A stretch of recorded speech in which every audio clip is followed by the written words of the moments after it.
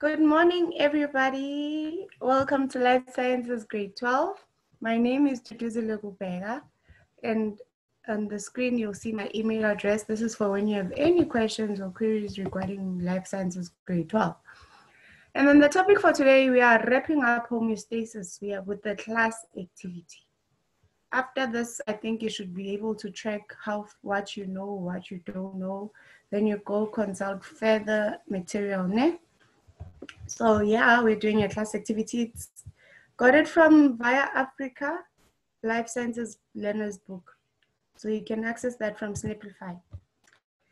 Question 1, how is the concentration of carbon dioxide in the body monitored and regulated? This question is for 6 marks. Ne? So you want to know how the concentration of carbon dioxide in the body is monitored and regulated. You'll remember with homeostasis that it regulates quite a number of things. One of the things regulated is carbon dioxide concentration, as well as oxygen concentration, as well as the glucose concentration, temperature, a lot of things that are regulated, water and salt concentration. But right now, this is focusing on the carbon dioxide in the body. So I went back to this slide here, which has our answer. This is to show you that we did cover this in class with you guys. Remember the slide?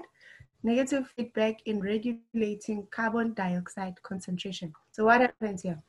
Carbon dioxide is a toxic waste product of cellular respiration. What does it do? It diffuses from the cells where respiration takes place into the blood. Then the blood transports carbon dioxide to the lungs. Then it is removed from the body during exhalation. The carbon dioxide that is dissolved into the blood turns the blood plasma and the cerebrospinal fluid acidic. Why? Because the carbon dioxide, I think we remember from grade 11 when you did the various ways in which carbon dioxide is transported in the body. One of the ways is that carbon dioxide binds with water and it forms what? It forms the bicarbonate acid plus the hydrogen ion. So because of that, and also when it forms with water and carbon dioxide forms with water again, it can also form the carbonic acid. So because of those properties they do what? They change the blood plasma, making it acidic, meaning they lower the pH level in the blood. As we're saying, when you lower the pH level, you're making it acidic. So what happens then? The medulla oblongata senses this lower pH level. This is a very important center which regulates this process of carbon dioxide. When the medulla oblongata senses the lower pH level, it will respond by initiating deeper, faster breathing. By doing what? Ensuring that the heart beats faster. As the heart beats faster, the rate of inhaled air increases and the rate of exhaled air also increases. So by initiating faster breathing in order to reduce the carbon dioxide concentration in the air, in the blood, so that what? Exhalation increases as well as inhalation. Once the normal concentration of carbon dioxide is achieved, then the breathing rate will return to normal. But if the concentration of carbon dioxide is low and the concentration of oxygen is high, the urge to breathe is less and the rate of breathing will be slow. The medulla oblongata only responds to the carbon dioxide concentration and not the oxygen concentration. So that's what happens. When it's just normal conditions and you have high concentrations of oxygen, then the medulla oblongata is not alerted because it only responds to the carbon dioxide concentration. So we've learned here that when the carbon dioxide concentration is low and the high oxygen is high, the urge to breathe is less. This means when the body requires more oxygen and less carbon dioxide, then you'll be breathing more deeper. There'll be deeper breathing, deeper breaths to allow more volume to intake oxygen and to release carbon dioxide. Your heart will also beat faster so that it pumps more blood so that you can increase the rate of inhalation and exhalation. That's why your heart beats faster when you're exercising or after an exercise or when you're really scared, because you need a lot of oxygen to replace all this the one that you have lost in your body. So that is the answer to our question over here of how is the concentration of carbon dioxide in the body monitored and regulated. You can understand this through the explanation I just did, or I don't know, it will depend really on the question. Sometimes this could be an acceptable answer where you show the negative feedback regulation in the figure like this. You know, here in the middle, you have the normal concentrations of carbon dioxide. And then when there's an increase in carbon dioxide in the blood, the medulla oblongata stimulates increased breathing. This also has ripple effects where your heart will beat faster, and then you'll be able to take in more oxygen, release more carbon dioxide. Then there's a decrease in carbon dioxide. Then you're back to normal concentrations of carbon dioxide. But if you have low or a decrease in the carbon dioxide in the blood, medulla oblongata does not cause increased breathing, so it does nothing. It only responds to an increase of carbon dioxide. So when there's a decrease, it will do absolutely nothing. Then the increase of carbon dioxide in the blood will happen on its own. Then you'll have normal concentration of carbon dioxide. This is a figure, it explains the same thing really. I know some teachers, I would accept it too if you were to show me this to explain exactly what happens if you can't put it to words. But this is still words, and you wouldn't be able to put this in this diagram if you did not understand the words, ne? Okay, at least I think so. And then question 2, describe what homeostatic effect the presence of each of the following hormones has on the body. So these are the hormones. Remember, we discussed these hormones in the very beginning last time when we did the endocrine system. So yep, you remember these hormones, we discussed them. Now we need to describe the homeostatic effect they have, the homeostatic effect the presence of these hormones have on the body. So we'll start with ADH. ADH, you remember this again, antidiuretic acid, which is antidiuretic hormone, and my bad, it's ADH. It is made in the hypothalamus and stored and secreted from the posterior lobe of the pituitary gland. ADH is responsible for osmoregulation. This is very important. So when there's what effect is there when ADH is present, there'll be osmoregulation. When water volume in the blood is too high, it means the blood is diluted and the salt concentration in the blood is low. Then the ADH production will be minimal. This causes the walls of the collecting tubules in the kidneys to become less permeable to water. Then as a result, less water will be reabsorbed from the kidney tubules back into the blood. This is a diagram to show you what happens when there's ADH. Normal concentrations of water in the blood, you have them here. But if there's an increase of water in the blood, less ADH will be released by the pituitary gland, which was alerted by this hypothalamus. Then now less ADH is released, meaning there'll be a decrease of water. Then it'll be back to normal concentrations of water in the blood. But if there are normal concentrations of water in the blood, then then it happens that there's a decrease of water in the blood. When there's a decrease of water in the blood, more ADH will be released by the pituitary gland. Then there'll be an increase of water in the blood, then the conditions will be back to normal concentrations. So I hope you can correlate these two together, right? ADH is responsible for osmoregulation. So its presence in the blood or in the body will ensure that osmoregulation is maintained or the water-salt balance is maintained in the body. And then the effect of glucagon. I will answer this with glucagon.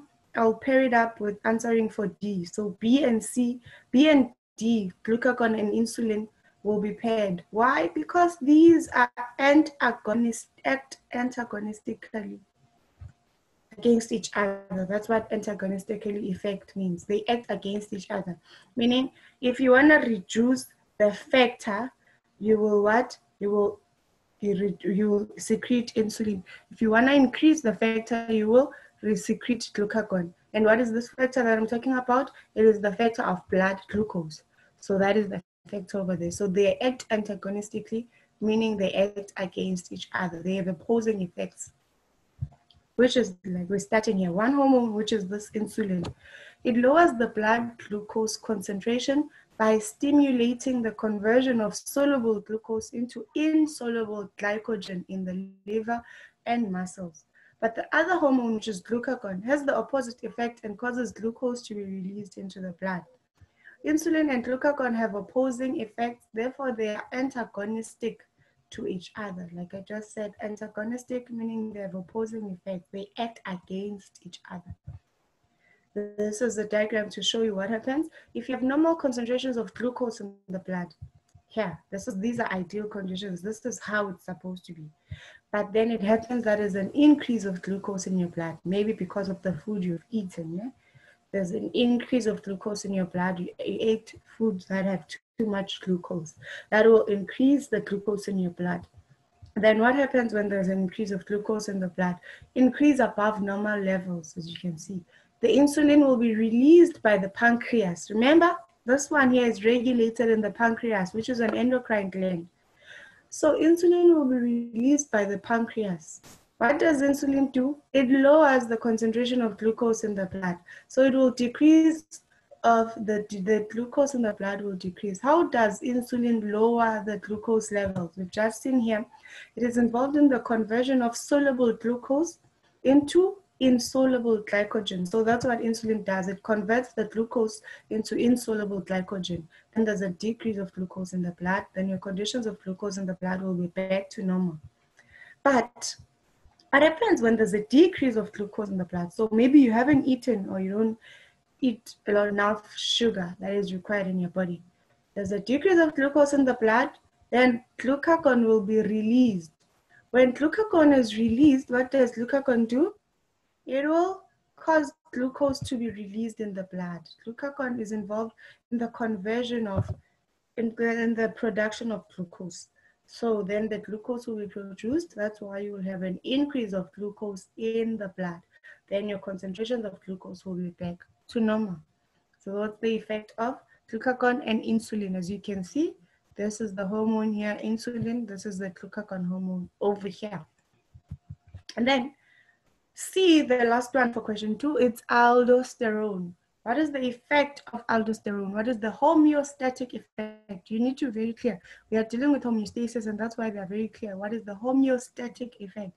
Not just the effect of its present, but a homeostatic effect. The salt content of the body is regulated by a hormone called aldosterone. So what does aldosterone do? It regulates the salt content in the body. Salt content in the body, regulated by aldosterone. It is secreted by the cortex of the adrenal gland. So the gland involved here is the adrenal gland. The effect of aldosterone is to what? It is to retain sodium ions, which in turn increases water retention and raises the blood pressure by increasing the blood volume in the body. Low levels of sodium as well as low blood pressure will cause the release of aldosterone. So it means when in the body, the salt concentrations decrease, meaning the sodium concentration decreases, and therefore there's low blood pressure. Then aldosterone will be released to ensure that it increases the sodium levels and the blood pressure increases to normal conditions. But when the sodium levels increase, then aldosterone will not be secreted. Then the sodium concentration go back to normal. The kidneys to increase the reabsorption of sodium back into the blood. So when you increase aldosterone, you will stimulate the kidneys to increase the reabsorption of sodium back into the blood. Water follows the sodium that is being reabsorbed. This increase in water retention leads to an increase in blood volume, resulting in higher blood pressure. If the blood pressure becomes too high, then aldosterone production decreases. You see why? Because aldosterone is involved in ensuring that there's an increase of sodium, and the increase of sodium results in high blood pressure. So if it becomes too high, then the production will stop. Less sodium is retained, and then less water will follow the sodium. Blood volume will decrease, and then that will lower the blood pressure. This is a diagram to show you exactly what happens. You have normal salt concentration and blood pressure here in the center. Then, if there's an increase in salt level and blood pressure, less aldosterone will be secreted by the adrenal glands. I need you to be able to identify exactly and remember the glands are responsible for the secretion of a particular hormone. We did those when we studied the endocrine system in the second term. Then now when less aldosterone is secreted, then there'll be a decrease in salt level and blood pressure. Then your conditions will be back to normal.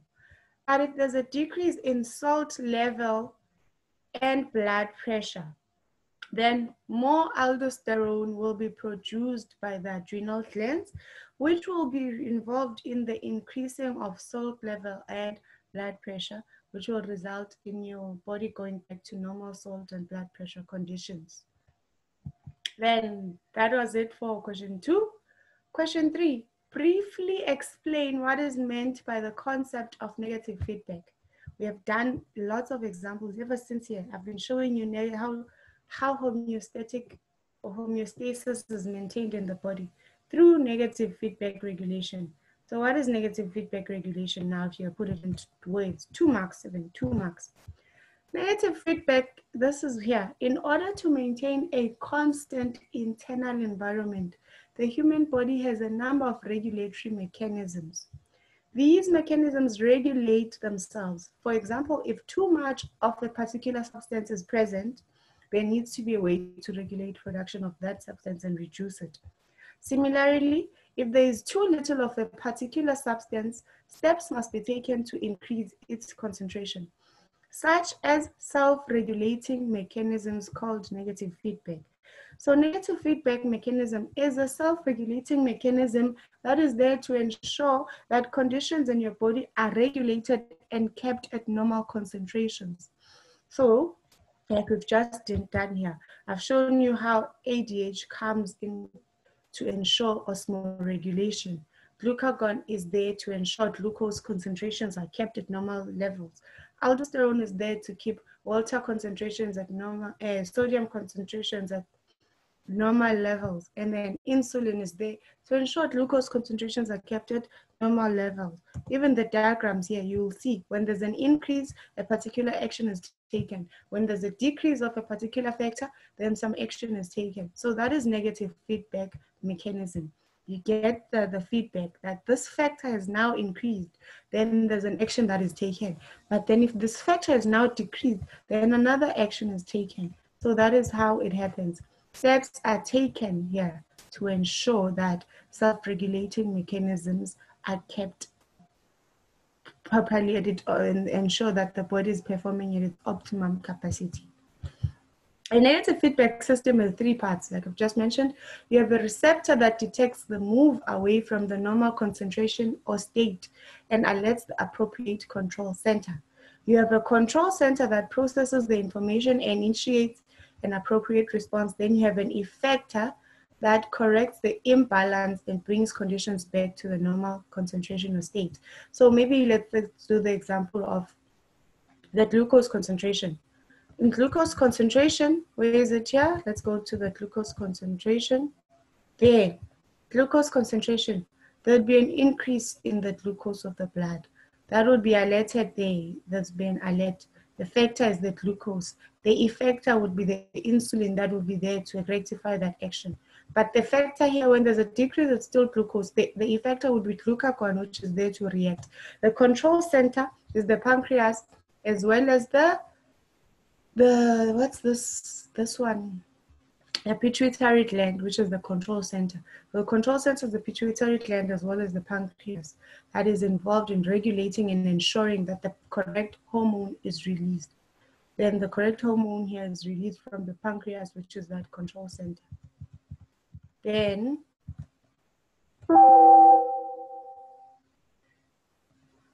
The effector, we have discussed it, the one that will be correcting the imbalance.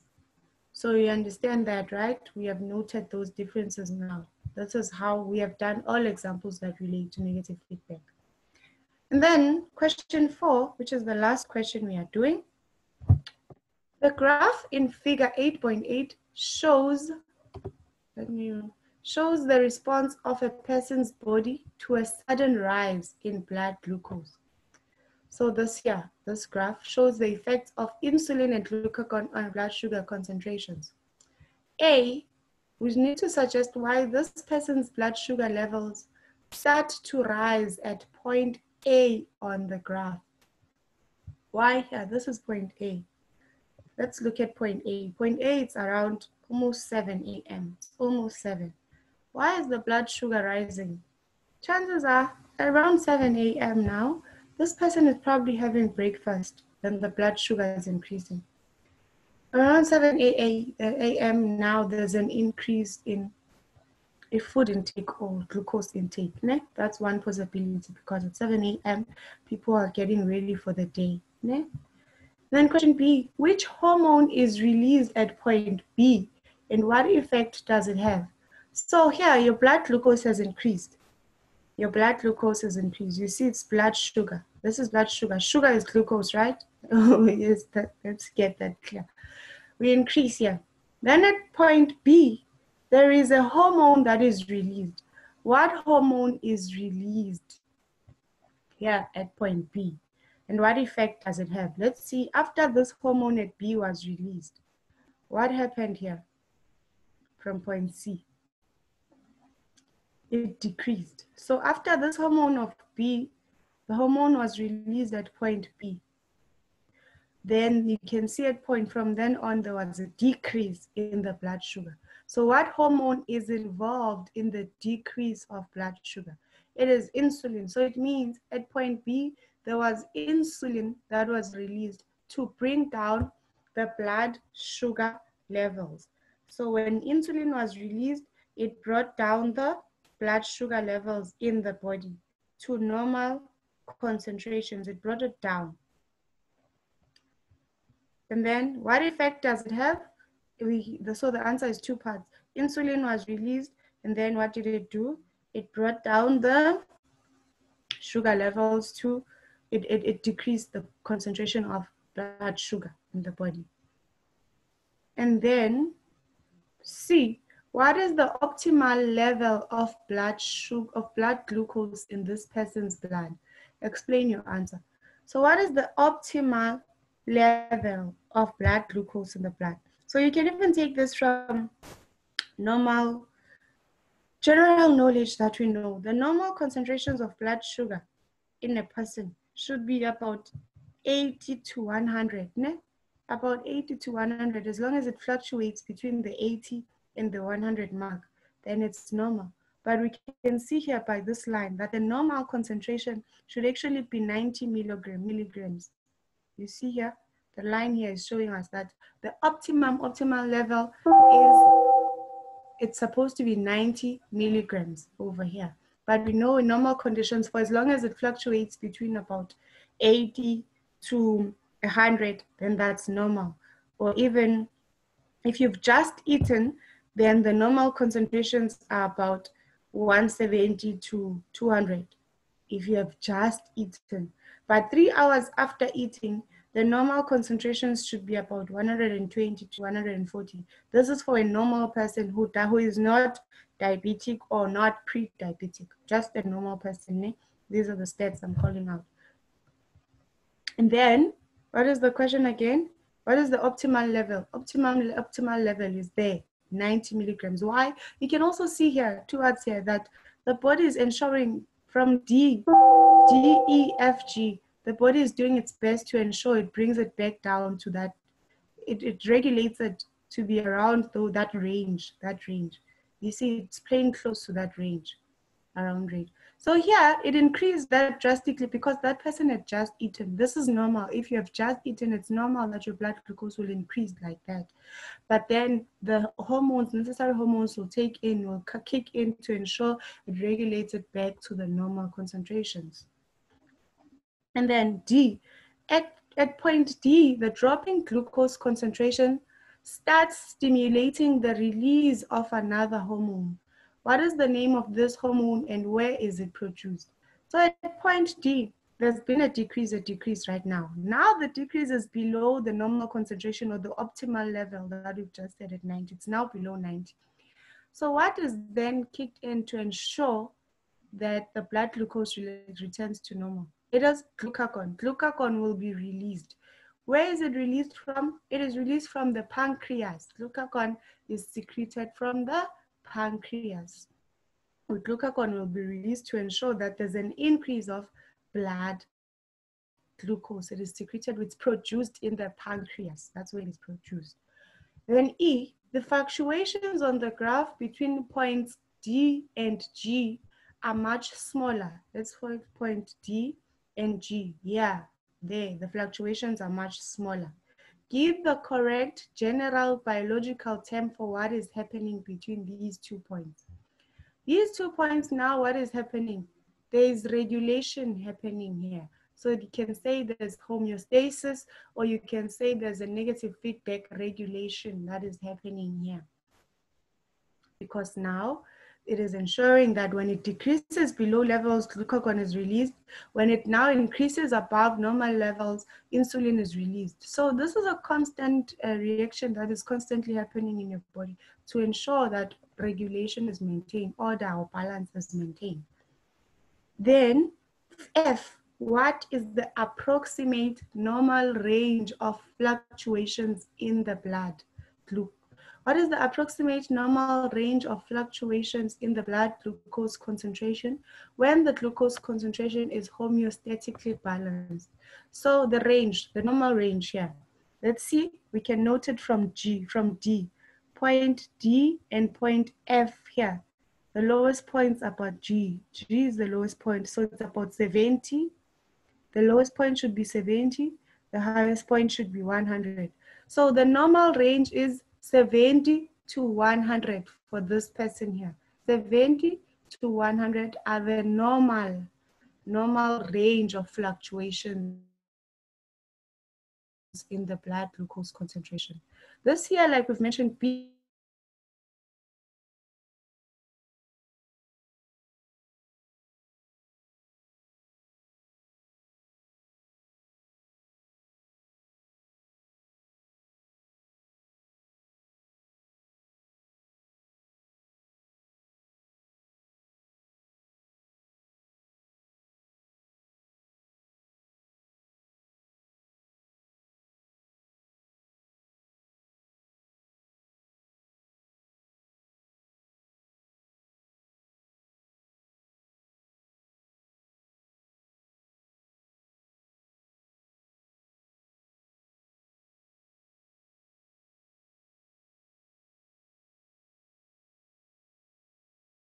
Then what happened just now, but I'm sorry about that.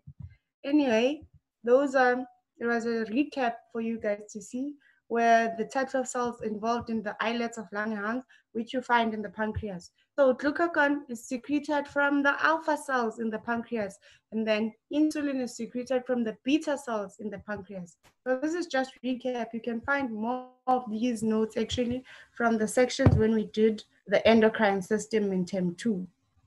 But yep, I hope you understood this. We are done, officially done with the topic of homeostasis.